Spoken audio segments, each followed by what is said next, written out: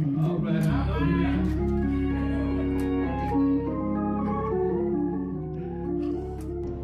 everybody. I am so happy that you chose to join us again this week. Let us pray. Most holy and gracious Father, we come again to ask that you would open our hearts and our minds to receive your fresh. Father, we thank you and we love you in Jesus' name. Amen. So we are still on article number 12, the harmony of the law and the gospel. And our author writes, we believe that the law of God is the eternal and unchangeable rule of his moral government, that it is holy, just, and good, and that the inability which the scripture ascribes to fallen men to fulfill its precepts arises entirely from their love of sin, to deliver them from which, and to restore them through a mediator to unfeigned obedience to the holy law, is one great end of the gospel and of the means of grace connected with the establishment of the visible church. And so we are reading excerpts from the 7th chapter of Romans. So we're reading verse 7, 12, 14, and 22. And the excerpt is to arouse your curiosity to read the entire chapter. So all of the verses will come from the NIV unless otherwise stated. Verse 7. What shall we say then? Is the law sin? Certainly not. Indeed, I would not have known what sin was except through the law. For I would not have known what coveting really was if the law had not said, do not covet. Then verse 12. So then the law is holy, and the commandment is holy, righteous, and good. Verse 14. We know that the law is spiritual, but I am unspiritual, sold as a slave to sin. And finally, verse 22, for in my inner being I delight in God's law. So in previous lessons, I have made several feeble attempts to get Paul's message across. And if you need a refresher, go back through the lessons on this YouTube channel to review them. One of the great things about YouTube is that whatever is there permanently. So years from now, you can pull it up in some kind of way and view it. The mechanism to get there might change, but the stuff that is there will always be there. So I said all that to say that you can go back anytime and look at a lesson. If you miss one, or if you just want to hear it over again, it's there, so you can go back. At least that's my understanding, that it'll be there forever, just waiting on you to decide to listen. So, but Paul himself makes a profound statement in the 7th chapter to drive his point home. To me, every single verse is building on the next verse. Paul is hammering in a point. And verse 12 sums up how we are to view the law. He says, so then, meaning, in view of what has already been stated about the law, he has concluded that the law is holy and the commandment is holy, righteous, and good. Then it's as if he knows how we think. Paul asks the question and he answers. He asks and he answers the rhetorical question that would be on the reader's mind. He says in verse 13, did that which is good then become death to me? And then he answers and says, by no means. But in order that sin might be recognized as sin, it produced death in me through what was good, so that through the commandment, sin might become utterly sinful. So Paul is saying to show sin for what it really is, the law, which is holy, and the commandment of the law, which is holy, righteous, and good, it was given to show that the law and the commandment is good, but it shows the sin in us. When I was a young child, we didn't have central heat. I'm probably aging myself, but we didn't have central heat. I was probably around 11 or 12 or so when we got it. So, but up until then, we used space heaters that were attached to gas lines. And so my parents gave us the do's and the don'ts for how to coexist with the heaters. And then the heaters had these little guardrails around them to prevent us from getting too close to the fire. And so the fire was good, but it could awaken a curiosity inside an inquisitive child. And as a result, the fire that was good could become deadly. Now, just because the fire could cause death did not make the fire bad. The fire was still good, and it was still needful. The guardrails would often be hot enough to convince most folk that the fire was utterly hot and should be avoided. That's Paul's point about the law, that just because the law points out sin does not make the law bad. The law, even though it points out sin, which can be utterly deadly, the law is still holy, righteous, and good. And then Paul hammers his point again in verse 14. He says, we know that the law is spiritual, but I am unspiritual, sold as a slave to sin. He says in that verse, we know three things. First, we know that the law is spiritual. Second, we know that I am not spiritual. I am unspiritual. And third, we know that I am, meaning all of us, are sold as a slave to sin. So the first point is that the law is good, and the law is of God. But I am of flesh. I'm carnal. I'm of my flesh. My natural desire is for fleshly things. No matter how we try to suppress the flesh, given the right circumstances, it will rise up. The flesh cannot successfully suppress itself. That is why we see some pillars of the Christian world succumb to what we see as common sin.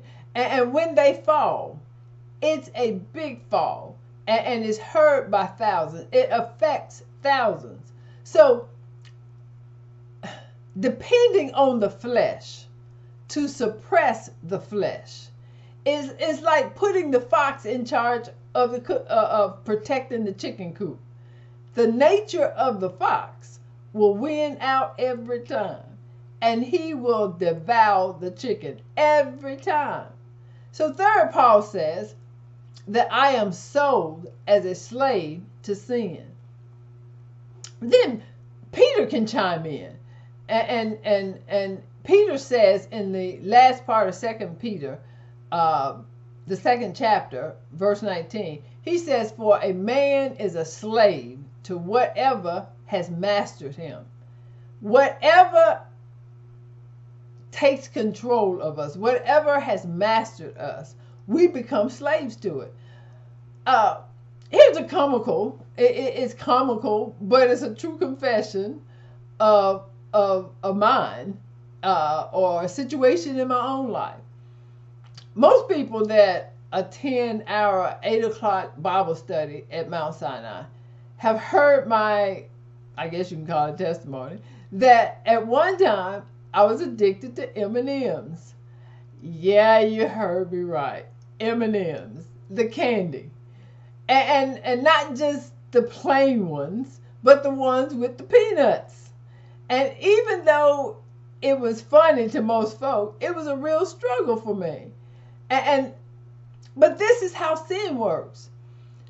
Before I confessed my struggle, nobody ever just brought me some M&Ms. But afterwards, after I confessed my struggle with M&Ms, sin made sure that there was always some M&Ms available. Somehow, they would show up. And they would show up at a time when I thought I had the addiction somewhat under control. But somebody it was always somebody who really meant well, and somebody who had good intentions would buy M&Ms just for me. It's as though those M&Ms were saying, "You are mine. I own you. You can't resist me." And for a long time, that was true. They had me under their control. They mastered me. And no matter how I said I would not, I eventually did. And so Paul hammers home this point in verse 15 and 16, which we've covered in previous lessons. Paul says, I'm doing the stuff that I really, sure enough, ain't playing, don't want to do. Which means that I agree with the law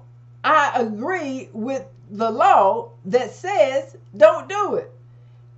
And I agree that it is bad and I shouldn't do it. If I'm beating myself up over doing it, then I agree that I shouldn't do it, which means I agree with the law. And the fact that I want to do what is right, but I keep on doing what is wrong, that is a sure sign of that sin that is living in me and that it is controlling me. If I'm doing what I don't want to do, then something is controlling me. Something is making me do it. And that something is sin. Now, those of you who are breathing a sigh of relief and thinking that sin made me do it, can't hold me responsible. Sin did it. I didn't do it. And so therefore, I get off the hook. Well, don't be so quick. There's more. Paul says, based on my struggles, my inability to do what I know is the thing to do, in verse 21, he again makes a so then type statement to hammer in a point. He says, so I find this law at work.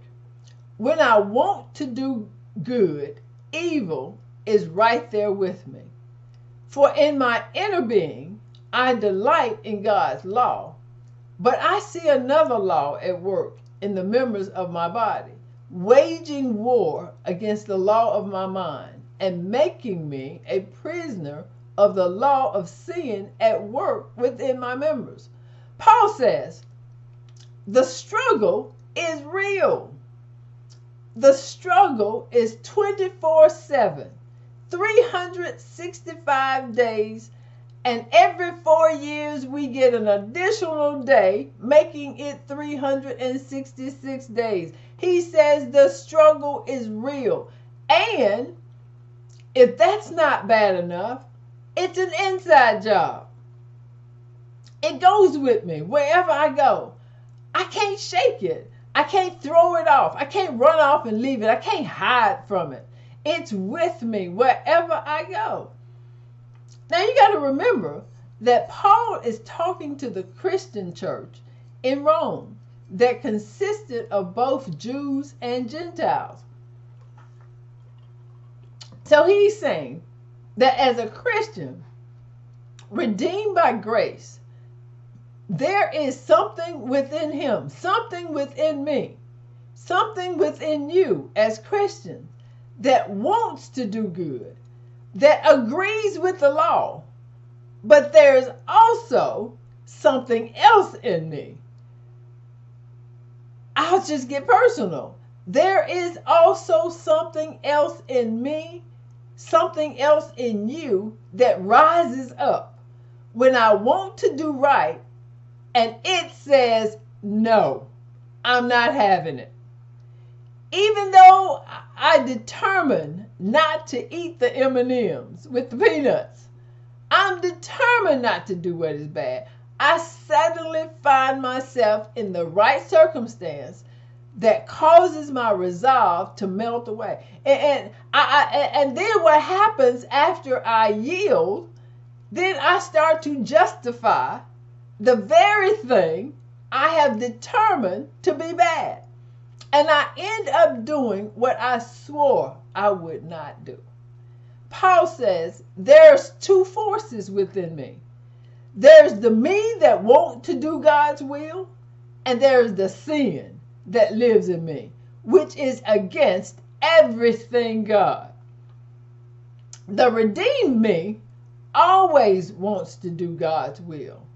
And then there is that beast called sin that is also lying there. Although it has been kicked down, it still rises. It is still able to rise up. And it knows the law. It is aware of the do's and the don'ts. And when the opportunity arises, which is every time I want to do good, it rises up and springs to life and causes me to do what I said I wouldn't do. Willpower is not enough to fight sin. Trying to fight sin with willpower, sin will win every time. Knowing what to do and swearing not to do it is easy when the temptation is not present. But when the temptation and the circumstances or the opportunities come together, all my determination, all your determination melts away. And we do not do what is right. We do exactly what we did not want to do. And the next step afterwards is to beat ourselves up. We beat ourselves up and we say stuff like, what is the matter with me? Why do I keep doing that? Why can't I not do that? And then, as if we just didn't do it, we'll resolve, I'm not going to do it again. And then the cycle starts all over again. That is where most of us lives. That is where we are most of the time, if we will be honest. One of those deep inner groans that is the struggle that we all have constantly, going into circles, saying I'm not gonna, and then I do, then I beat myself up, then I say I'm not gonna, and it just keeps on starting. Or it keeps going over and over. Paul puts it like this in verse 24. He says, what a wretched man I am. Who will rescue me from this body of death? Think about that. What a wretched man I am. Who will rescue me from this body of death? Think about that until we meet next time. Thanks for joining us. See you next time. Bye-bye.